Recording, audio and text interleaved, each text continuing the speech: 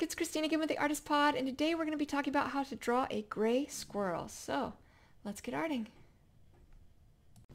Alright, so gray squirrel is already sketched out, so we are going to get started. So when I'm doing this step, right, it's still kind of that sketching layer. It just helps me figure out fur direction so that when I put full pin pressure, I know what direction to put the pin pressure. Some line conflicts won't really show up as a big deal, but sometimes if I have fur going blatantly the wrong way, it will be noticeable, and so I've got to make sure that that's kind of set up in a way that makes sense, that all the lines are kind of working smoothly together.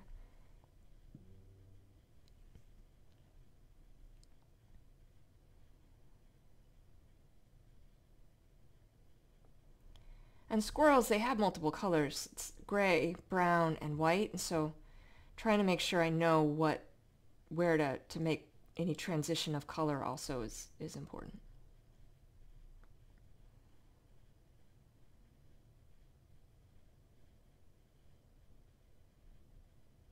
Okay, so now that we are done sketching it, we are going to add the shadows and highlights. I'm actually going to have the light source coming from this side because his face is turned that way.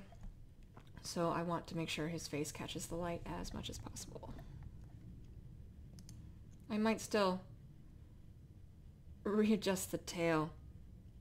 I feel like I made it a little too far over to the left, but we'll see as we get to it.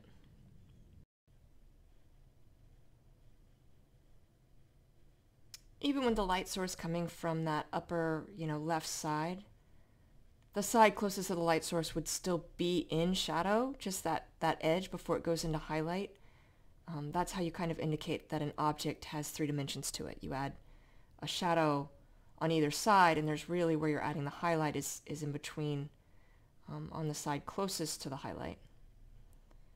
Obviously a deeper shadow is going to be on the back side away from it, which you can see as I do the back and the side there.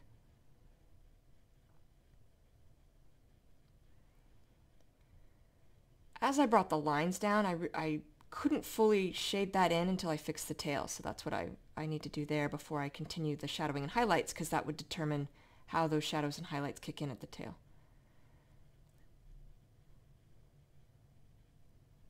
Ideally, I won't have to select and erase because that can be tricky to add back in, but I was able to do it. I have to erase further out than I normally would like to in order to make it look more smooth as I bring it back in. And for the brown, gray squirrels have a lot of brown mixed into their fur, and so I opted to put the brown on top, and it definitely worked.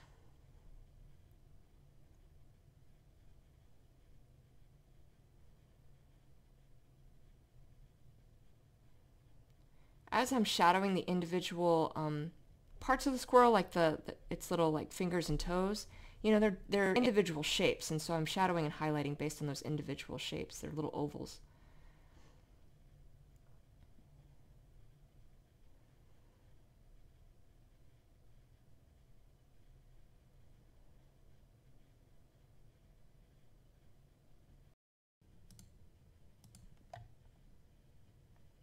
Alright, so that is how you draw a gray squirrel. I hope that was helpful. In the floating nether next to me, I have other videos of art tutorials I have done, and I will see you all soon. Thank you so much. Take care.